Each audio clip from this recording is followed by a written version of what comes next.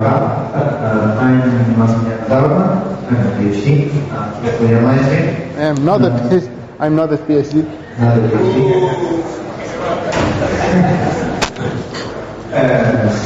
Now we are going to talk to you about how to implement or verify more states, and in that way have less problems, contrary to what you might think that will happen. So this is an experience report in a way about a situation that arose in the last year in the company and how we faced it and what we think might be useful to others facing similar situations. Okay? So this is more than just about the state pattern. It's not that you may start by thinking about the state pattern. We have a situation that was quite more complicated than just giving state to an object. That part was obvious for us, but the more important part was that there were multiple states that an object would have, because different systems might be interested in the state of the object, and in asking for the state they might refer to different things, okay? But all over states, and we wanted to organize that in a useful way.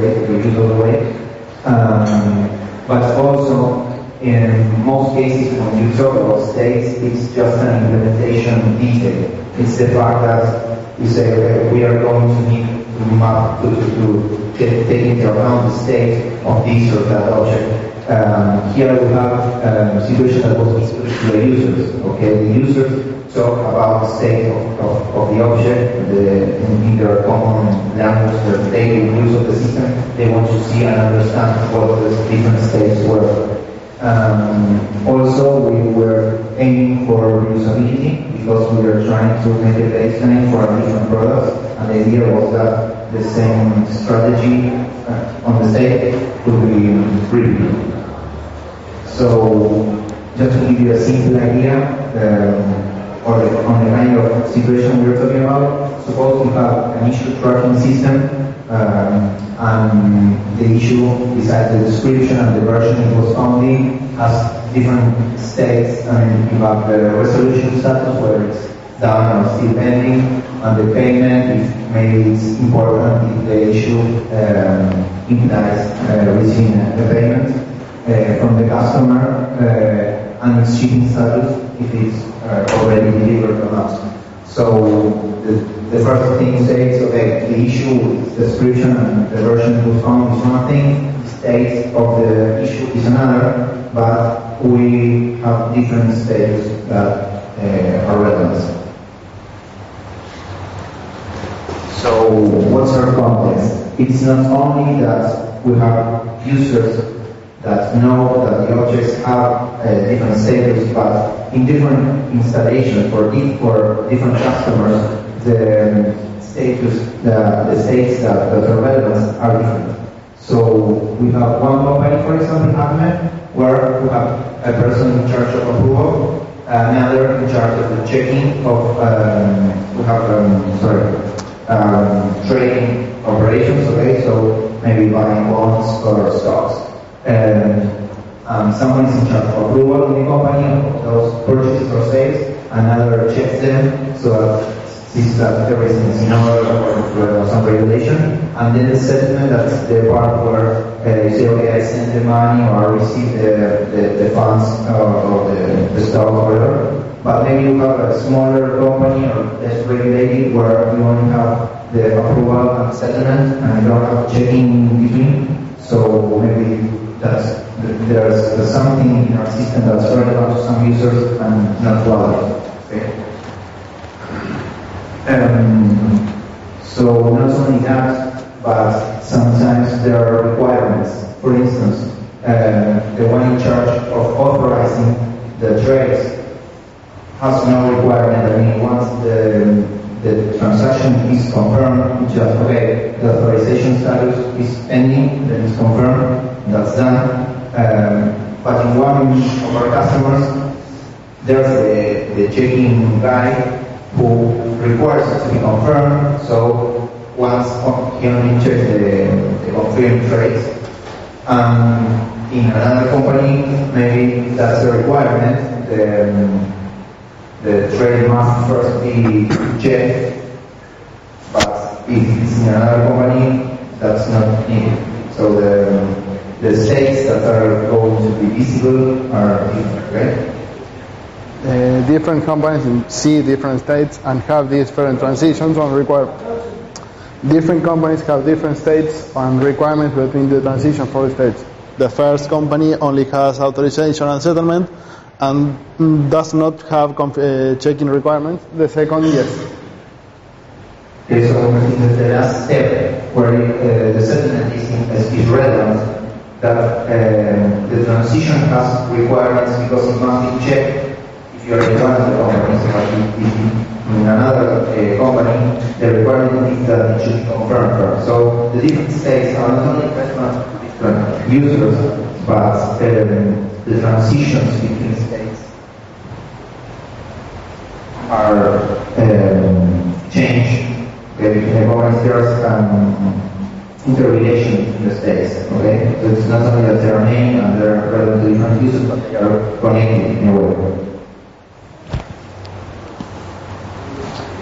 Okay, this is what we had. The system evolved into something like this, and we were tracking the authorization state outside of the trade. This is the trade, the object that represents the transaction.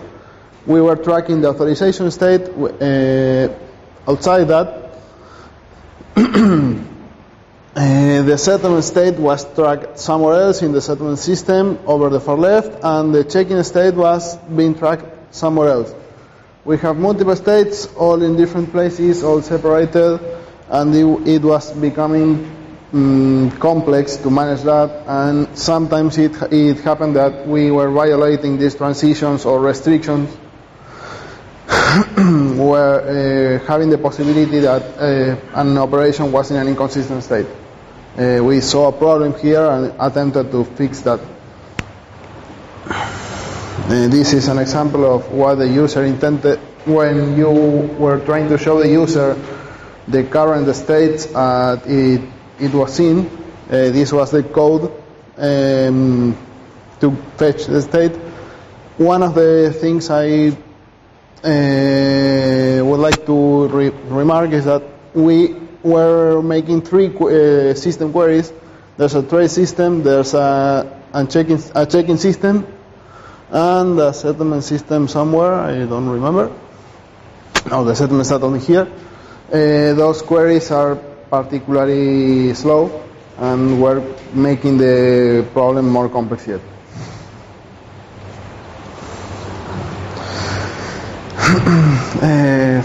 As we saw that had become a problem, we try to think about how to improve that, how to solve that. Our first idea was to represent all the states in a sequence, making a chain of status. We just register an operation, then we transition it to authorize, then to check, and then to settle. It seems simple. It was what we could see at the first time. This had two main problems. First, if we want to remove the checking state, we have to modify all the graph, all the state diagram. That may become complex, and the other one is that the states itself have information, and if we need to access the previous information, we have to carry the information from the previous state each time we transition to another. That was not something we wanted.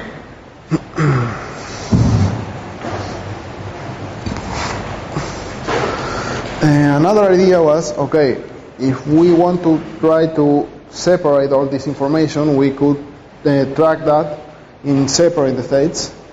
We separated that in, we have an authorization state, we have a checking state, and we have a settlement state. Then we define some undefined status for when you have no use for that system or for that state in particular.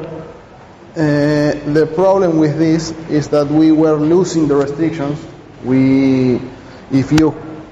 Before you required for in the previous slide to transition from an authorization to check or from to check to settlement, there was a restriction. In here it is lost.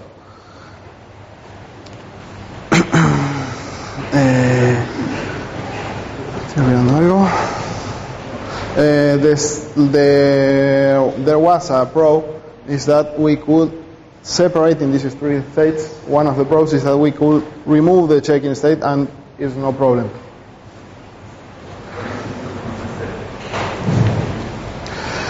Our third idea was to handle all the states. Our third idea was to handle all the states as a whole state and recognize the restrictions between one another. Here we remove the unneeded the undefined states, and as the states are so related, we can refi transitions and restriction before transition. I can say that to transition from one state to another, I require some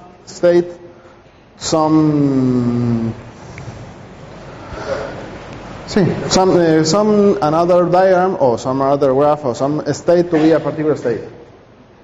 This eliminates the problem with the restrictions. And this also doesn't have the initial problem where we were carrying all the previous state information. We have the three states as a separate and not a giant whole state object.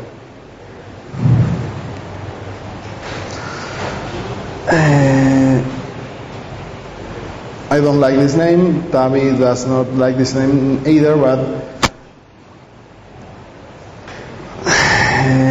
when we were to relate the state of when we want to relate the state of an object with that object, we represented that as the status relation. That we couldn't find a better name for that, but that is what we will handle. We were working with systems. I'm a bit nervous. No sé qué decir. Pasa.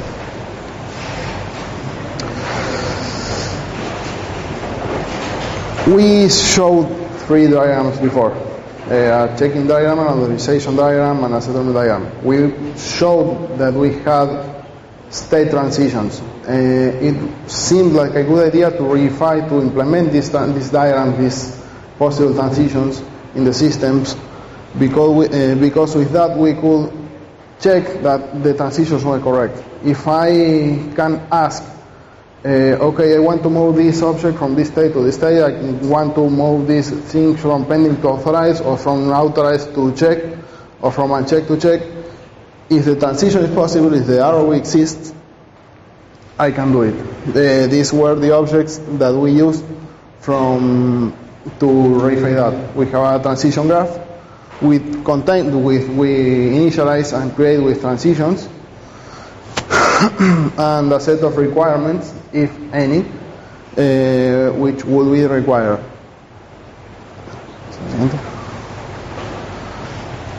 We had a system, an object in charge of managing all these graphs, the status systems, which contains the relations and which contains these graphs, with these state graphs, and who is in charge of the status relations. What happens next is that all the other systems, the trade system, the authorization system, and the checking system, now when you want to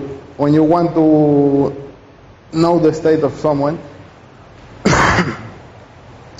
When you want to have or know or the state, when you want to get the state of something, you you ask the status system, and if you want to change the state of something, you then ask the status system. If you cannot change because it's an invalid transition, the status system is the one that responds that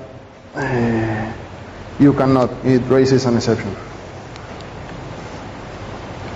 This is how we will do that. This is how we will do what I was saying. If you want to get a particular state of something, you say status system, give me the authorization state for an object, for a trade, for this trade. If you want to get all the states, you ask them without any particular graph. And if you want to perform a transition, you say, okay, system, change the authorization state for this object to checked with the status. If you cannot do that transition, it raises an exception.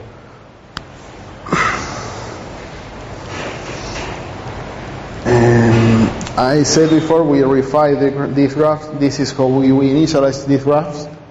In the system, you create the transition graph, indicating all the possible states.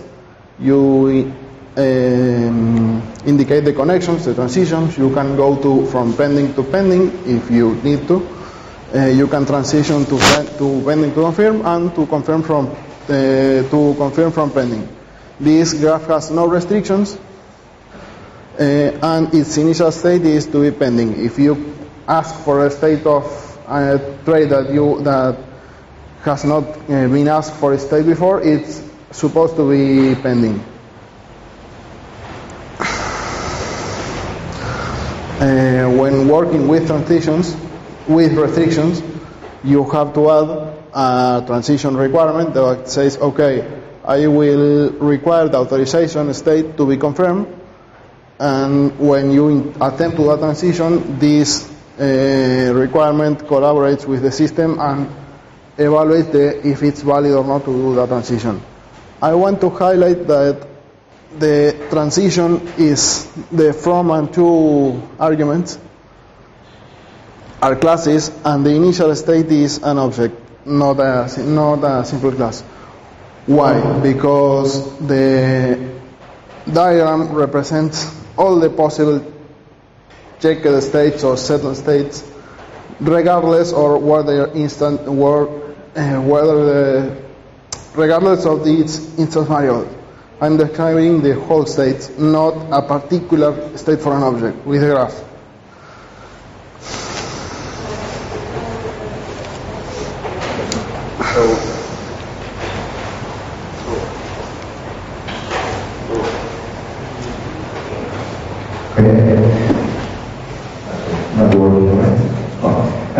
So what are the benefits? What we showed was that we had a need, we needed states, different states, we needed the states to have restrictions when they have to change from one to the other, when they were valid and not. We iterated through different models.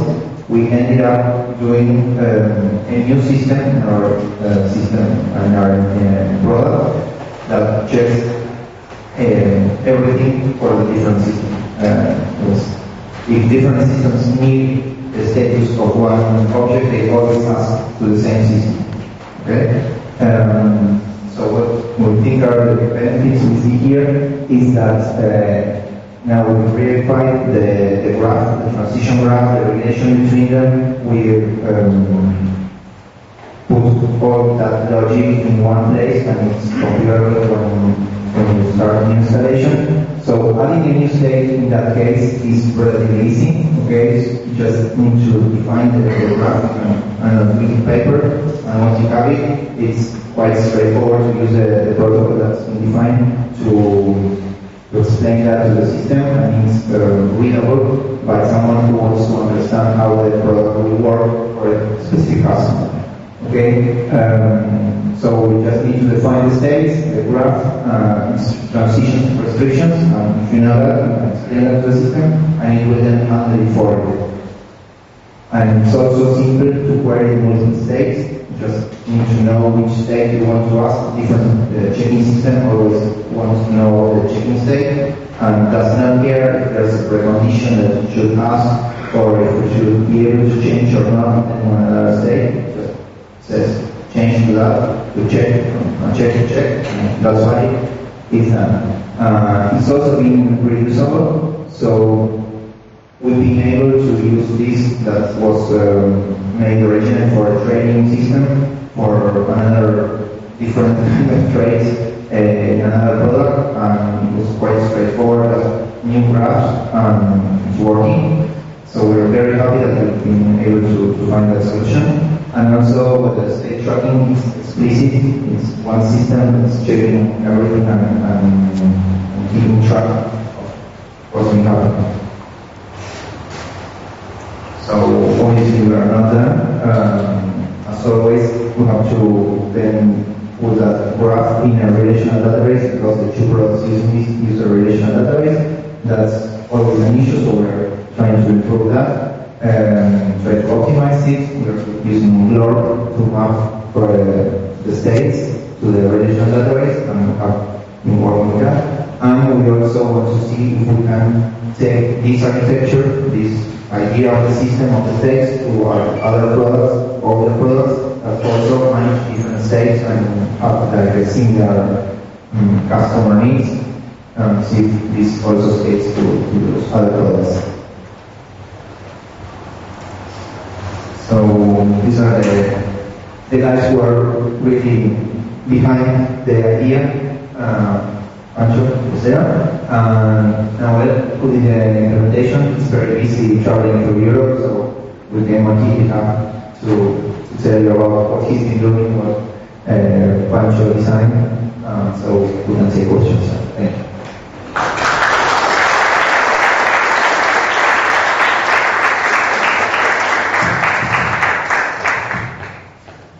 Questions?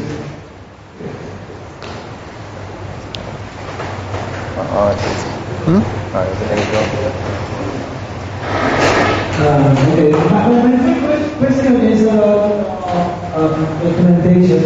Because in your presentation you have shown us that you can track of ideas that you ended up discarding. So I think it's a good practice sometimes to document why an idea that initially seemed to be good was discarded. So my question is, have you ever, or in this particular case at least, considered that possibility of documenting? Because Valeria is always telling us about this kind of documentation of things that are not in the system. When we started, we did not come to implement any of this because we found the things that were not possible with all the three ideas before. It's not documented, really it's not documented, but the loss of restrictions in the second idea and the necessity to carry all the previous information from the previous states were the main drawbacks for the first ideas. But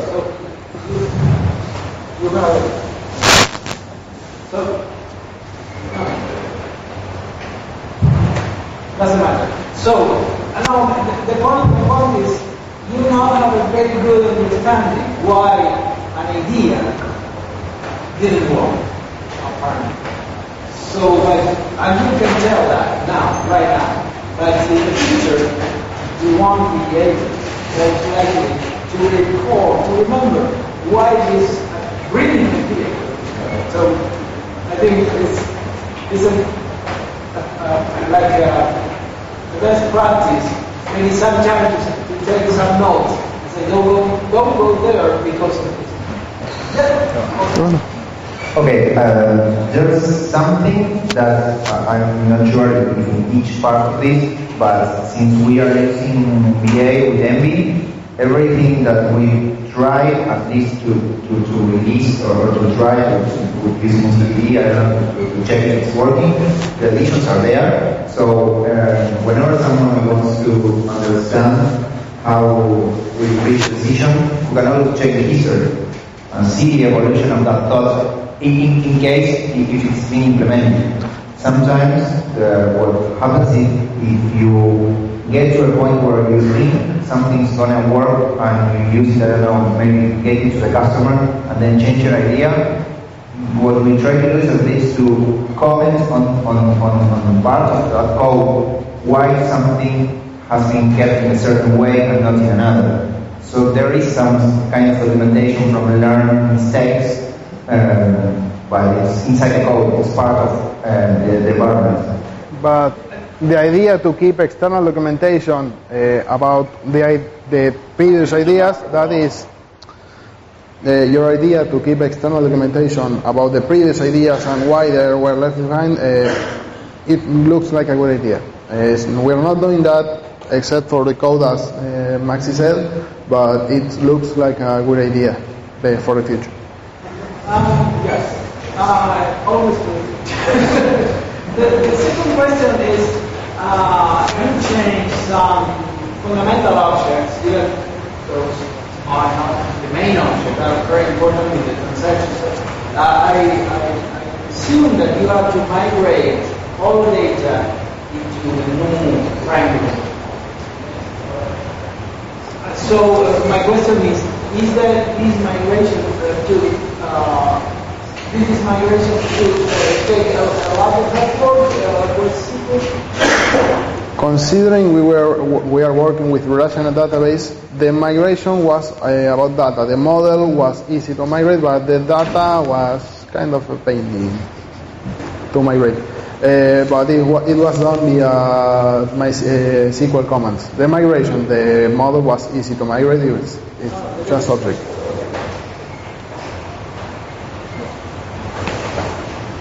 Okay, thank you.